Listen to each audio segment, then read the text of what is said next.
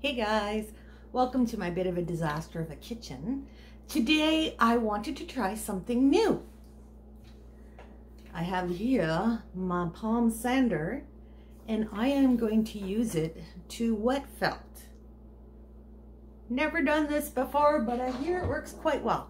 We're working in the kitchen so I can use my ground fault integrated circuits as I will be dealing with electricity and water.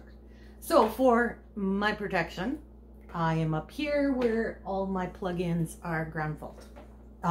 That means they'll trip here if there's any kind of problems. So I am going to lay out my bubble wrap. I have some fibers here and an idea of what I want to do. Now I am going to lay out my fiber and then we will attempt to wet felt from there. So I'm going to put you on time lapse because I'm going to be listening to podcasts while I work. I'm going to do 3 layers, I believe. This is not for a garment or anything, so it doesn't have to be a heavy felt. I want to make it for a nice like wall hanging. So I'll probably just, maybe even just 2 layers. But I'm going to lay out my fiber, and then when I've got that part ready, I will come back and we will get started with the sander and see how that works. I'm pretty excited.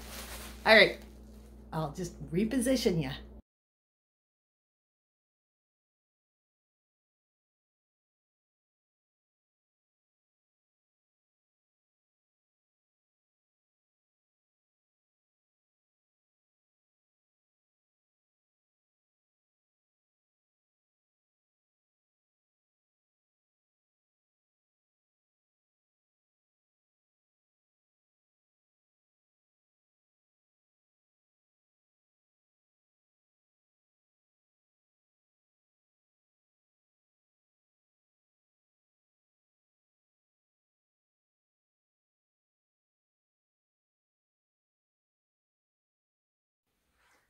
All right, so I've got my fiber laid out the way I wanted. I've wet it with soapy water. Now I did soak up most of the water because I don't want it squirting all over the place, but I've got towels to clean it up. Now I'm going to cover it with some bubble wrap, but for extra agitation, I'm going to put another bamboo mat over it. And then I'm just going to put this over the bamboo mat to protect the sander.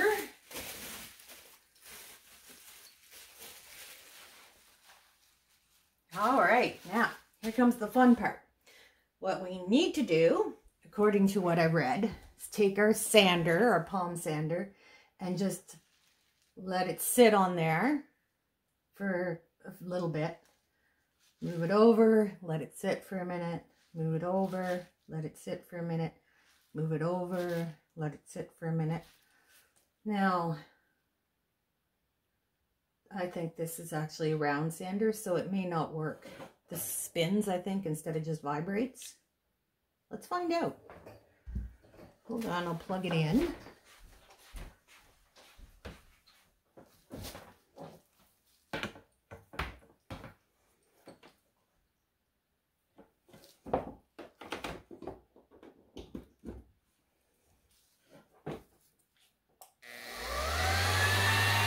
Yeah, it does spin.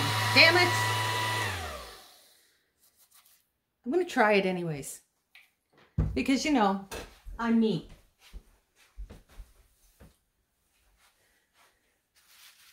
Now, maybe...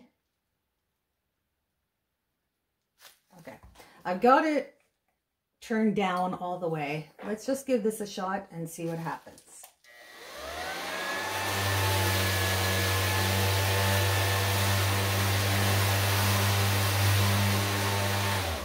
Okay, so it is pulling on the plastic. Let's try taking that out of the way.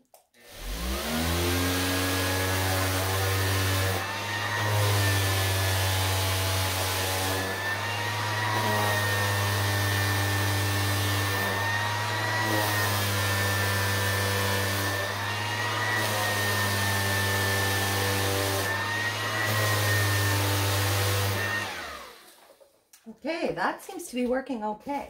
The plastic gets pulled in, but the bamboo doesn't. All right.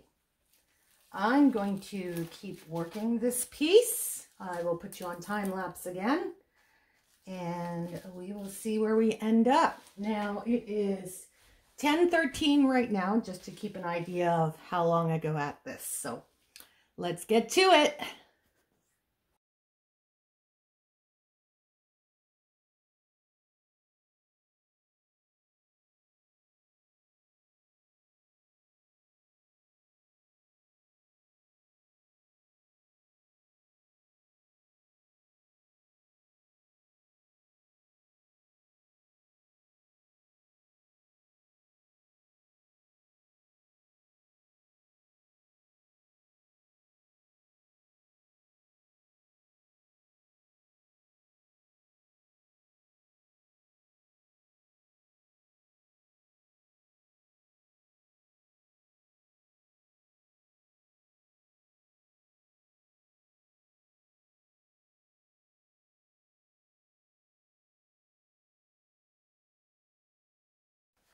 All right, so that took about 20 minutes with pauses for chats with online and stuff. And here we have, it's pretty well felted. Once I figured out how to work with my sander, so basically just have some of this under it and just work it around. Once it started felting a bit, I was able to crank up the sander and go harder at it. All right, now I'm going to get this in the sink, and we're going to felt it some more. So we'll go with hot water, then to cold water, then to hot water, then to cold water. Beat the tar out of it a little bit, and finish felting this up.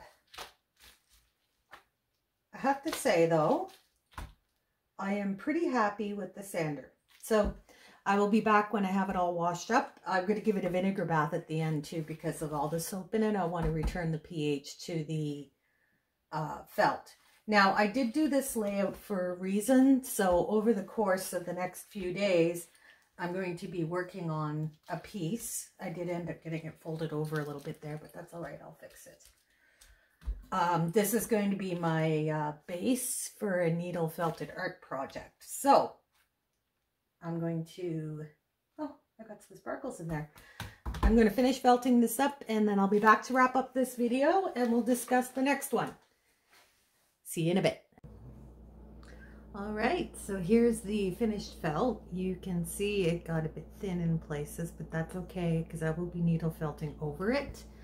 And without the backlight, you can see it is solid fabric. There's not actually holes there.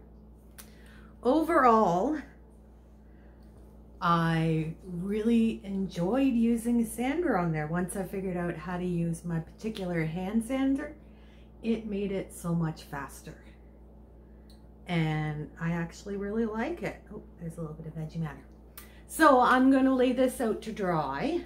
And then when it is a little drier, actually it's not very wet right now anyways, but